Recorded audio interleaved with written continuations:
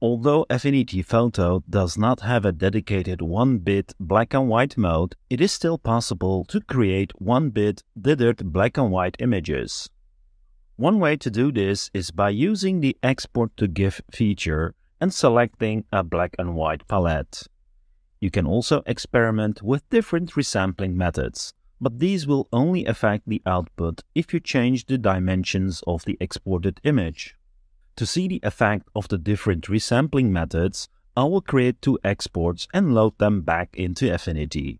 The resulting images look good, and upon close examination we can see that the pixels are only black and white.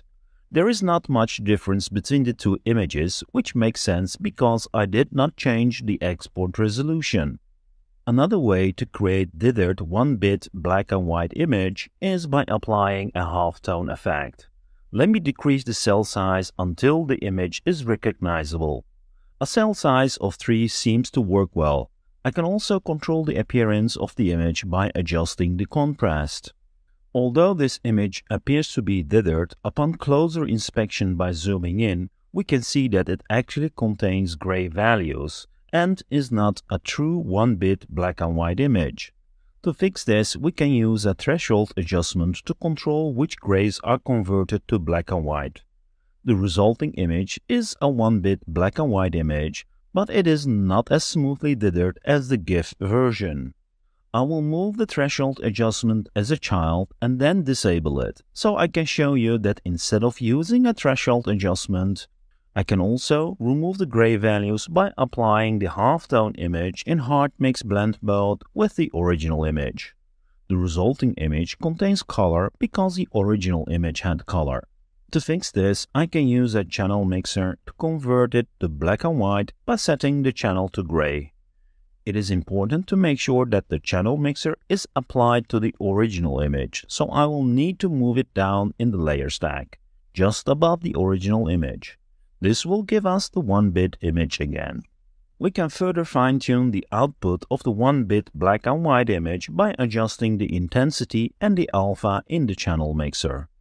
At first glance, it may seem like there is still some gray in the image, but when we zoom in, we can see that it is actually made up only by black and white pixels. The appearance of gray is due to the way the image is being rendered. Even though these 2 methods create reasonable results, there are alternative methods that can produce better results when dithering an image. One of the most effective methods is the Atkinson method, developed by Mr. Atkinson while he was working at Apple in the 1980s. This method was specially designed to create high-quality dithered images on the hardware available at that time. I have created a simple dither tool which we can use to dither images. The link to the tool will be in the description. I can just copy an image, and in the tool I can paste the image using Command V, or alternatively we can drag and drop an image. The image is dithered using the Atkinson method by default, which as you can see looks amazing. You can also change the dithering method, like for example to Bayer, which uses a threshold, or Floyd Steinberg.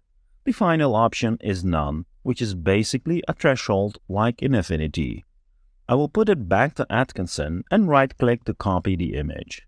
In some browsers this might not be possible, but you can use the download link in this case.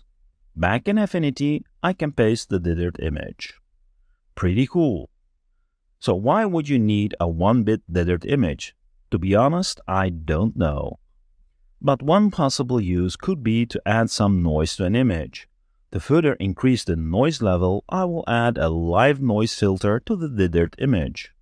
Once we have extra noise in the dithered image, I can apply this in soft light blend mode. And with a little bit of blend range magic, we can create an interesting noisy image. By adjusting the opacity, we can dim down the final effect to make the noise look very subtle. Another reason could be that you want to add an image to an old retro computer, for example on this old Mac. Let's go in super speed for a while. And here is what you can get. I hope you liked this video and learned something new again. In the upcoming videos, I will do a follow-up and share with you the Turing diffusion method to dither images in a more creative way. Thank you for watching, and until the next video.